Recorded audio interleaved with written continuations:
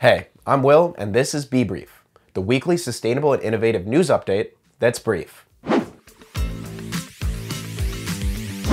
I don't like ketchup, but I really don't like people who smack the bottles like they're drums. Well, Heinz is developing a recyclable, renewable, paper-based ketchup bottle. As the first sauce brand to begin implementing paper-based packaging, we'll see if the others can catch up. Goodyear, or the Goodyear Tire and Rubber Company, might have to change their name to the Goodyear Tire and Rubber and Soybean Company. You see, it's replacing a portion of petroleum-based materials for some of its bus tires with soybean oil compound materials. I've been waiting for this announcement. Good job, Goodyear. MIT researchers have created a portable, suitcase-sized device that can turn salt water into drinking water. To answer your question, I'm talking about an average-sized suitcase. Not a super tiny or super big one. But seriously, this device requires a low amount of energy, doesn't need a replaceable filter, and will be used to help remote island communities, cargo ships, and refugee camps near water. Former NFL pro Ryan Black started SAMBAZON, a sustainable acai bowl and smoothie business after tasting acai during a trip to Brazil. Now here's the cool part.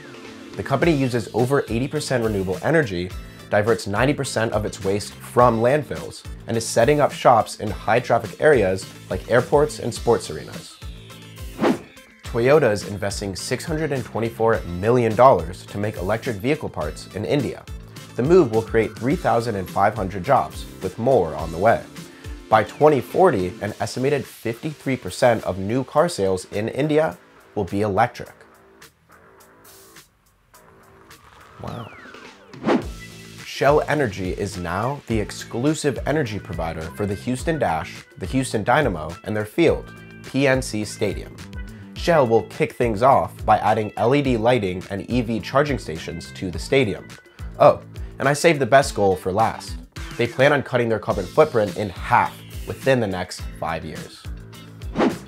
While the crypto markets more and more closely resemble ski slopes, there's still some good news. Flow, the blockchain company responsible for games like NBA Top Shot and CryptoKitties, announced a $750 million fund for innovation in the Web3 space.